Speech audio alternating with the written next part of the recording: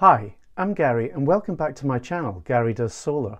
Now, not everyone has an electrical or electronics background, and when you enter the world of solar, there are so many new terms to learn and it's easy to get confused by it all. I mean, what is the difference between kilowatts and kilowatt hours? To help out then, I thought I'd make this short video to demystify these terms in just a few minutes. And even if you already have a good understanding of the relationship between power and energy, it's worth sticking around anyway as I cover some other stuff. Shall we get stuck in?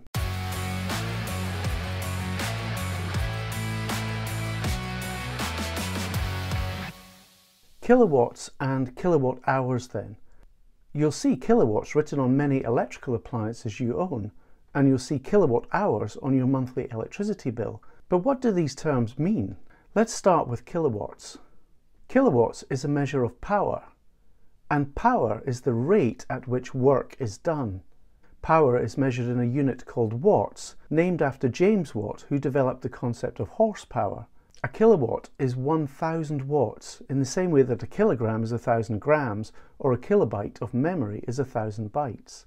Kilowatts are generally used in preference to watts when talking about energy in the home, as many larger appliances use more than 1000 watts of power. Looking at kilowatt hours then, this is a measure of energy, which means the amount of work done. And these two terms are related. Energy is equal to power multiplied by time. And because of the hours in kilowatt hours, time is generally expressed in hours as opposed to minutes or seconds. So we can think of energy as simply a level of power being applied over a certain number of hours. It's easier to see this relationship between power and energy with an example. Here are two people about to race each other, lifting heavy boxes using a rope. The first person will pull with a certain amount of power, but the second person will pull with double that amount of power. Okay, let's start the race. On your marks, get set, go. As you might imagine then, the second person wins this race easily. It only took them 3 seconds, while the first person took 6 seconds. But here's the thing, although the second person put in twice the amount of power, both people still expelled the same amount of energy. This is because energy is equal to power multiplied by time. If you double the power, you halve the time. With this in mind, let's see how power and energy work with electrical appliances. Let's take a kettle holding 2 litres of water and having a power rating of 3 kilowatts. If the water is cold and we switch on the kettle, we can expect it to take around 4 minutes to boil. In order to work out the amount of energy required to boil those 2 litres of water, we must convert the time into hours. There are 60 minutes in an hour, so 4 minutes is 1/15 of an hour, 60 divided by 4. Now we can work out the energy required using our little formula from earlier. We multiply the power, 3 kilowatts, by the time taken in hours, 1/15, to get 0.2 kilowatt hours. Let's now consider a kettle that is only 2 kilowatts. The time taken to boil is longer, now 6 minutes, which when we convert to hours is 1/10 of an hour. The energy then is 1/10 of the power, which works out as 0.2 kilowatt hours. We shouldn't be surprised that the energy is the same as for the 3 kilowatt kettle, because that is the energy required to boil 2 litres of water, no matter what the power of the kettle is. Let's go a bit further now and look at the amount of energy each kettle uses over a year. Let's assume an average of 6 boils a day. That works out to 2,190 boils over the course of a year. We can work out the annual energy requirement to cover that, which is that number multiplied by 0.2 to get 438 kilowatt hours. We can now work out the cost. In the UK, a kilowatt hour of electricity is soon to be around 40 pence, but you can substitute this value for the cost of the country you live in. This gives a total cost of just over £172 for the year.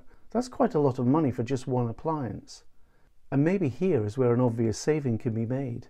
If you're only making 2 or 3 cups of coffee or tea every time you boil the kettle, then by not filling up every time could save you nearly £100 a year. Okay, let's look at another common electrical appliance then, the electric light bulb. And actually we'll look at 2 types of bulb, an LED bulb, which is the most common type of bulb in use today, and an older type of bulb called an incandescent bulb, which many of you still might be using in some of the rooms of your home. An LED bulb typically has a power rating of 14 watts, which will produce the same amount of light as a 100-watt incandescent bulb.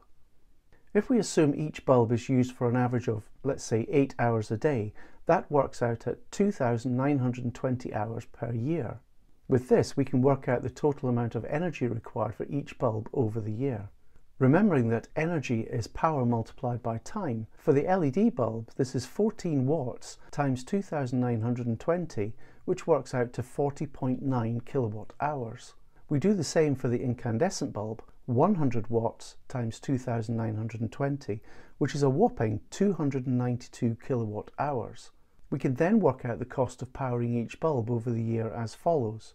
40.9 kilowatt hours times 40p equals £16.36 for the LED bulb, and 292 kilowatt hours times 40p equals £116.80 for the incandescent bulb. Crikey, that's for just one bulb.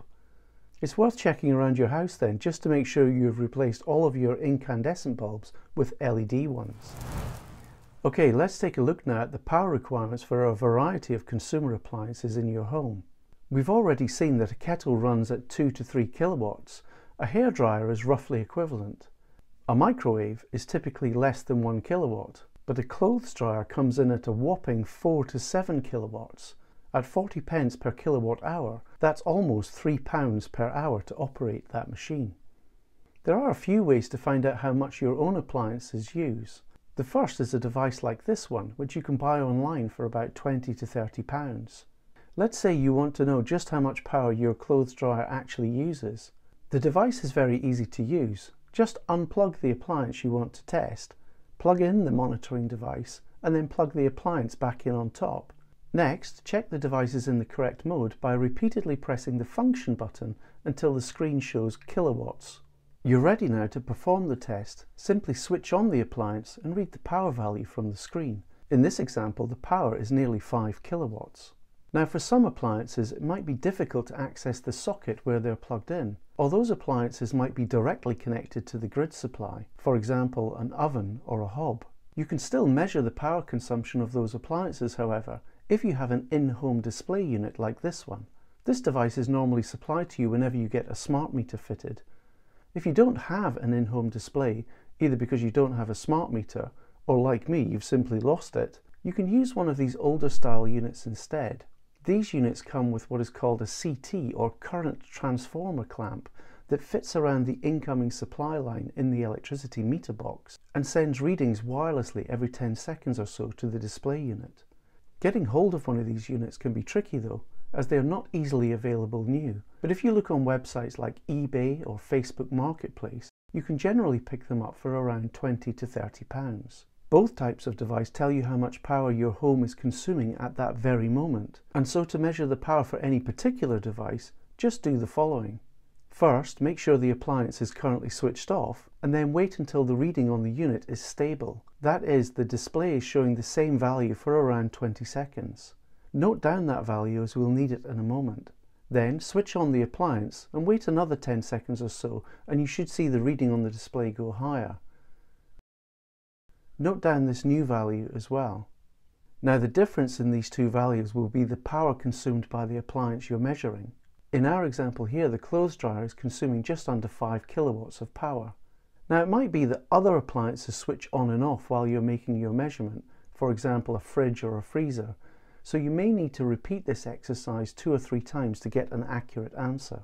Finally, for certain appliances it's more complicated to monitor their power consumption. A dishwasher or washing machine will consume varying amounts of power depending on what part of the cycle it's in. And a fridge or a freezer is only consuming power at certain times of the day. To find out the power consumption of these types of appliances, we'll need to take a slightly different approach, using the first monitoring device we talked about earlier. We'll first need to put that device into a different mode. Press the function button a few times until the display shows kilowatt hours. Now, if the display already shows some numbers from a previous time it was used, just use a pen or a cocktail stick to press the little reset button in the middle, and this will reset all the numbers back to 0. You're now ready to start measuring the energy used by your appliance over a few days. And note, this time we're measuring energy in kilowatt hours instead of power, kilowatts. Just use your appliance as you normally would over the next few days, or even weeks, and the monitoring device will count the days and also the kilowatt hours of electricity consumed during that time. In our example here, the energy consumed by this fridge freezer over 1 month is just over 15 kilowatt hours, which works out to almost half a kilowatt hour every day. Just on a side, if you're getting a lot out of my videos, please could you hit the like button so that YouTube will recommend the videos to others. And if you subscribe, you'll always be the first to see what new content I'm working on. Thank you. Okay, now that we have a good understanding about power and energy, let's have a look at how all this relates to your own solar and battery setup. For this, we'll use an example solar array of 15 panels. Each panel can produce 400 watts of power in direct sunlight, so 15 panels will produce 6 kilowatts. Actually, we usually refer to this value as kilowatts peak, as this is peak output. On less sunny days, the output will be less. This array is connected to a string inverter, which is in turn connected to the main circuit in the house, as is the national grid supply. In our example, we'll have 3 appliances connected to the main circuit: a kettle, a toaster and a washing machine. On a bright sunny day in summer, the array might generate 6 kilowatts of power, but not all 6 kilowatts will make it into the main circuit. And this is because the inverter here is rated for a maximum of 5 kilowatts. The other kilowatt of power is simply lost. So what appliances can we power with the 5 kilowatts available? We can switch the kettle on, which requires 3 kilowatts, and the remaining 2 kilowatts of power that we're generating from the inverter is simply exported out to the grid. We can also switch on the toaster, which requires 2 kilowatts. That's a total power consumption of 5 kilowatts now, which matches the output of the inverter, and as a result, no power is exported to the grid anymore. But what if we now switch on the washing machine? All 3 appliances will work, but as there's not enough power coming from the inverter, the extra 2.5 kilowatts required will have to come from the grid. Okay, let's switch all the appliances off again and add in a battery to the installation. Note that battery sizes are measured in kilowatt hours, not kilowatts. This is because batteries store energy, not power. This particular battery can store up to 8 kilowatt hours of energy. It's also a DC coupled battery, which means it connects directly to a special kind of inverter called a hybrid inverter. Let's say that the solar array is only producing 2 kilowatts of power now because it is cloudy. If we're not using any of the appliances at the moment, all 2 kilowatts of that power will go into the battery, charging it up. Let's suppose now that the solar production increases to 4 kilowatts. We can expect all 4 kilowatts to go into the... Wait, what? We can actually only charge this particular battery at a rate of 2.5 kilowatts. And you'll find that different batteries have different charging rates. At a rate of 2.5 kilowatts charge, if the battery is empty, remembering that energy equals power multiplied by time, we can work out it will take just over 3 hours to charge. Okay, later, when the sun has gone down, we have no generation from the array. If we switch on the kettle, we can see that the power to the kettle is being supplied by the battery, but not all the power it needs, only 2.5 kilowatts. This is because this battery also has a limit to the rate of discharge, in this case 2.5 kilowatts. The remaining half kilowatt of power is provided by the grid. You can check the datasheet for your own battery to see what the charge and discharge rates are. Now, I mentioned earlier that the battery we're using here is a DC coupled battery. One of the great benefits of this type of battery is this. Let's suppose the solar generation is at its peak of 6 kilowatts again. As before, the inverter can only output a maximum of 5 kilowatts into the main circuit. The remaining 1 kilowatt was lost before, but now with a DC coupled battery, that 1 kilowatt can be used to charge the battery instead. Okay, let's now change this DC coupled battery for an AC coupled one. This particular battery is a Tesla Powerwall, which can hold 13.5 kilowatt hours worth of energy. Let's switch on all 3 appliances. The power requirement then is 7.5 kilowatts. But let's say there is only 3 kilowatts of solar generation at that time. The inverter is able to supply 3 kilowatts to the main circuit, but there's still 4.5 kilowatts to find. Luckily, the Tesla Powerwall has a discharge rate of 5 kilowatts, so can easily meet that requirement.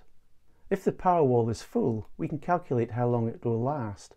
By rearranging our energy formula, time equals energy divided by power. So 13.5 divided by 4.5 is exactly 3 hours. Not bad at all. Thanks for staying with me. Hopefully now you've not only got a good grasp of power and energy, but also how these relate to your own solar setup. Just before we go, if you'd like to support the work on this channel and you live in the UK, here's my referral code for Octopus Energy. I'm going to be making a video all about them shortly, as I think they're leading the way for us all to have a clean energy future. Until then, thank you for watching.